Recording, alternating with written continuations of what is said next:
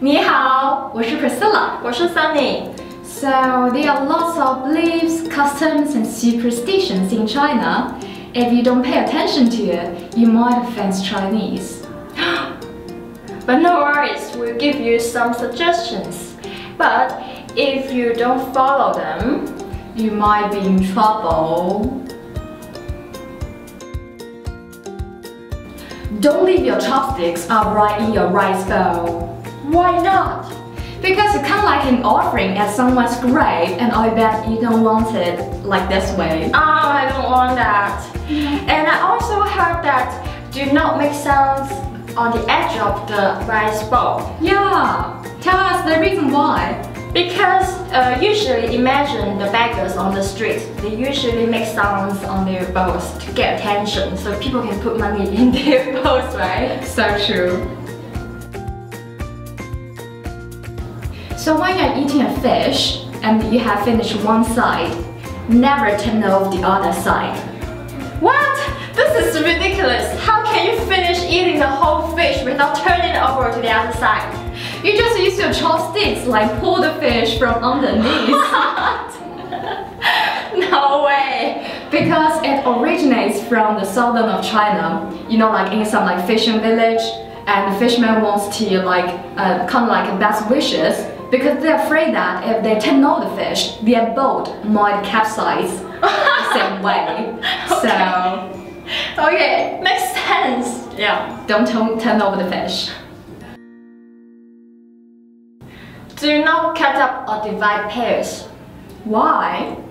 Because cutting up pairs in Chinese is 分离, which means to depart. Yeah, you don't want to depart from your lovers or your friends.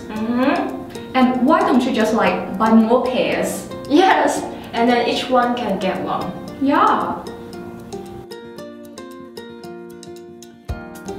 When you give gifts to someone in China, never give someone a clock as a gift. Oh, I didn't know that.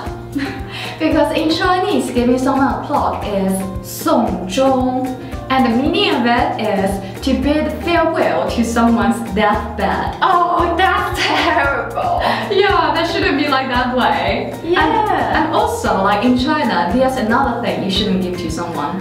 Oh yeah, which is do not give people shoes as a gift. No, because the meaning of it is kind of like, I want you to walk out of my life.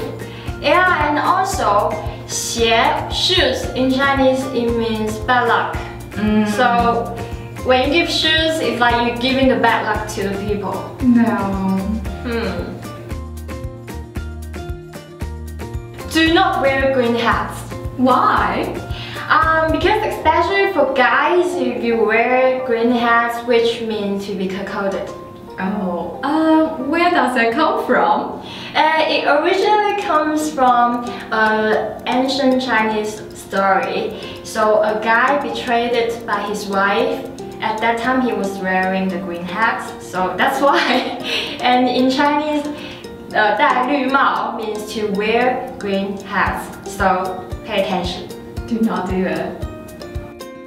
If you go to the temple, there will be a door sill. Never step on it, because it symbolizes the master's neck or shoulder. If you step on it, it means you are not respectful for this master or the house. Oh yeah, it's also like obstacle that's like a serious trouble that you need to get over the trouble instead of stuck in it, right? Making sense.